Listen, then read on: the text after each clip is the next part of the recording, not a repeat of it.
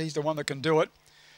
And then 750, number 7, Road Angel, who was last year's Grand of the Year here. She's still got plenty of zip. She's won 2 of the last 5 here. Don't discard her. And 950 for Tin Pan Alley. All in. Green light. Lured Travels in the 175 now. Secret Witness. All set.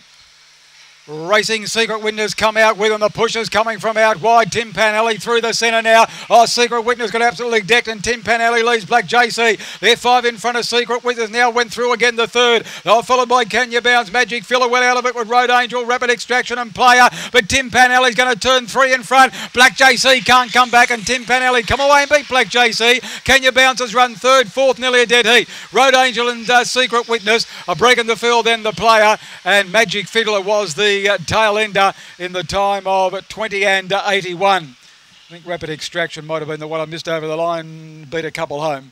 Number 4, the winner, Tin Pan Alley at 960, 280. Has upset him by Oaks Road at a Maybe JC, owned and trained by Robert Arnold. 6, Black JC has run second. Robert Arnold, both from South Nowra. There's Road Angel, 4, 6, 3, 7. 3.5 by 3 were the margins.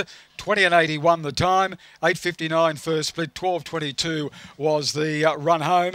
And the favourite there, Secret Witness. Look, she come out with him, but it was a straight line, and you get that push coming from the outside on that bet.